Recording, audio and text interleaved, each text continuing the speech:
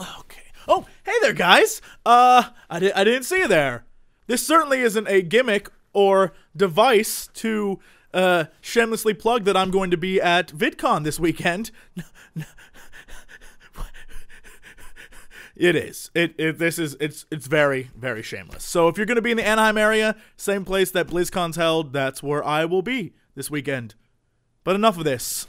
On to the Q&A. Q&A. Thank you, Big Perp. You're welcome. So just like last week, this week we're going to start with some announcements. The first one is really simple. If you have any problems with anything Rodeo Arcade has sent you, the t-shirt, the tickets, the poster, whatever, contact them. They will replace it and fix it. Trust me on this. I think I've heard from 2 of you so far, maybe 3. Doesn't matter. Contact them. They'll fix it for you. Next. Oh my goodness. A lot of questions about Terraria. Guys, it still exists. It's still coming back, but I get like 30 or 40 of these emails a day. Trust me on this. Trust me. It's coming back. It's just because TB has been away a lot. I've been really busy, and we just haven't had time in our schedules to sort of mesh together. This is international messing. I like how I had to look down at the screen to figure out what the hell this looked like, because I didn't even know.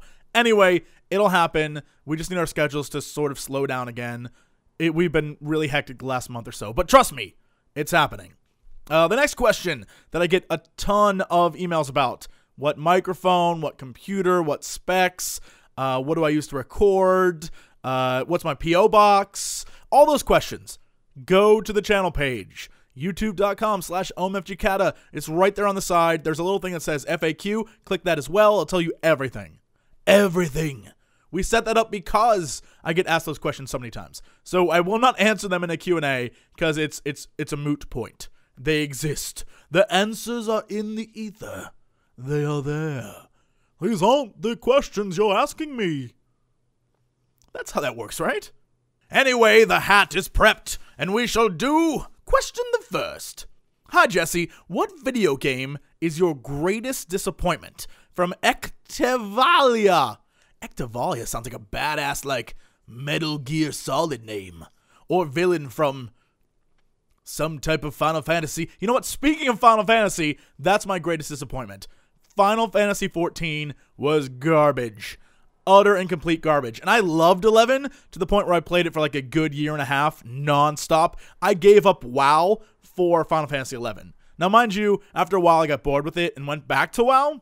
I think that's like WoW's like voodoo magic. But Final Fantasy XIV, I was so excited to play, and it stunk. And I really wish they would have fixed it. They said they were. They said they were going to go back and fix it, but I have not seen that fix. A lot of promises, and no Final Fantasy 15 on the horizon, so I don't know what's happening over there at Squeenix.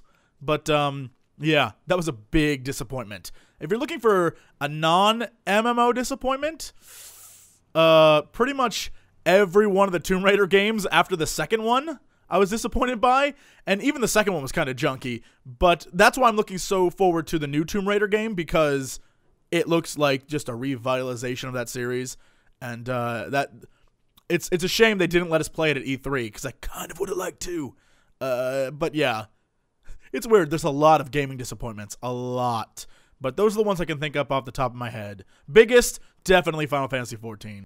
Question the second. This is a big one. That's what she said. Question for Jesse. Have you ever seen an anime? If you have, which one? If you haven't seen one, which one would you like to if you could watch one? From the Kung Manfred. The Kung Manfred? That is an incredibly awesome username. I don't even know what that means. That's an awesome username. It's like Kung Fu, but Manfred, but Kung Manfred. The Kung Manfred? I'm not sure what that's. Have I ever seen an anime? Yes, I've seen many. What is my favorite? Which one have I watched, I guess was the question. A ton. I've seen a lot. I've seen way too many, and I don't like most of them. I guess I'm a guy who knows a lot of people who like anime, and I just don't like much of it. I guess because most of the plots are like metaphysical or complete nonsense.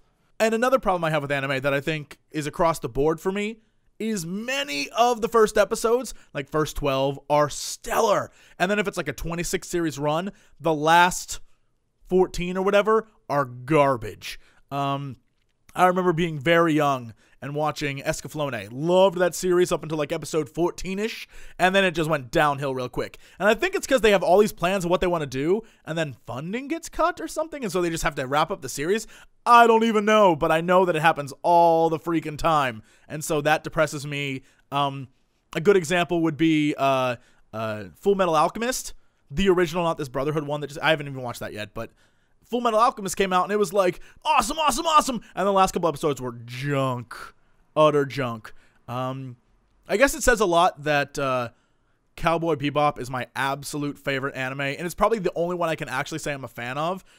The others, I've just seen them. I'm like, I know they exist, but I don't own anything about them. I don't really care about them. But Cowboy Bebop, I had a massive, like, fanboy crush on that thing. And I think that says a lot about my anime preference, because I've been told that's like the least anime in existence. So, yeah. And finally, question the third. Jesse, how do you deal with criticism? Any advice? How do I deal with criticism? I really don't. I mean, you can say comments don't affect you, but I'm pretty sure that's a lie. Anyone who says that's just trying to make themselves believe it.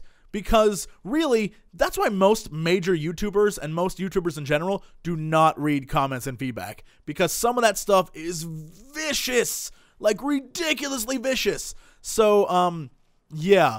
That's why I do so at my own risk, knowing that people are going to be really mean sometimes. But I generally, because of theater background and audition background and being told no, like, getting rejected many times for auditions, after a while you just sort of get used to it. You're like, okay, whatever.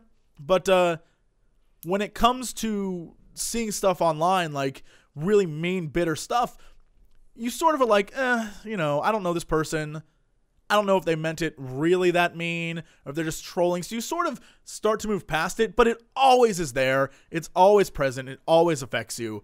And you can think you're above it and beyond it, but trust me, you'll see, you guys have seen, sometimes someone will post a comment that will really get to me, and I'll just lose it. Like, a good example would be the Binding of Isaac video. That video took me hours and hours and hours to do. And I've never gotten so much angry feedback about not having music in a video. I'm sorry, I just could not do it.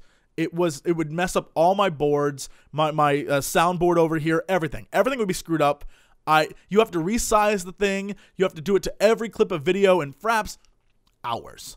And it was just all constant, like, you didn't do this, and you didn't do this, and you didn't do this, and you suck at this game. Like, I was ready to explode.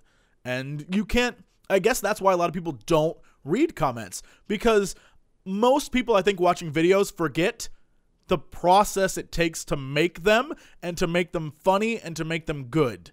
And after a while, it sort of builds up inside of you. You're like, just let it go, dude. Just let it go. But every once in a while, you just burst. And that's why you see every major YouTuber every once in a while just shut down and either disappear or leave a tweet that's like, I hate the world, or something. It's because it's really tough. So how do you handle criticism? You don't. You try to struggle through it.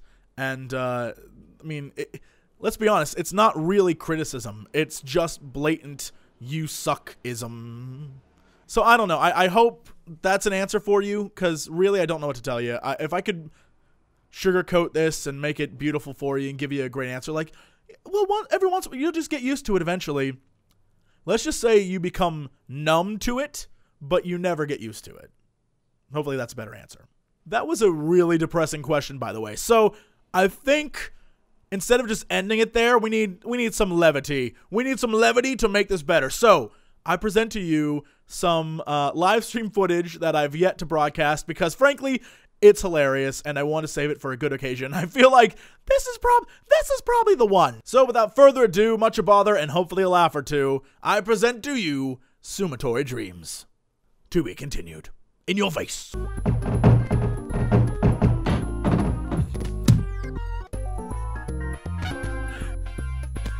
Okay, and go! Turn! Turn him! Oh, shit!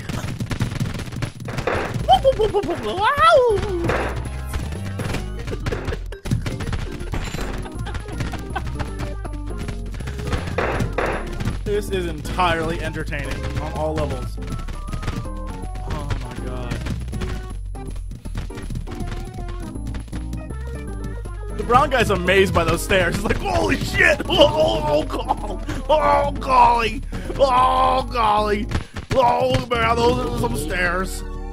Meanwhile, my guy's just like, mate. Brown guy's still delirious. Oh, golly! Oh, boy! Oh, God! Hey, buddy! Oh, God! Okay, hold on.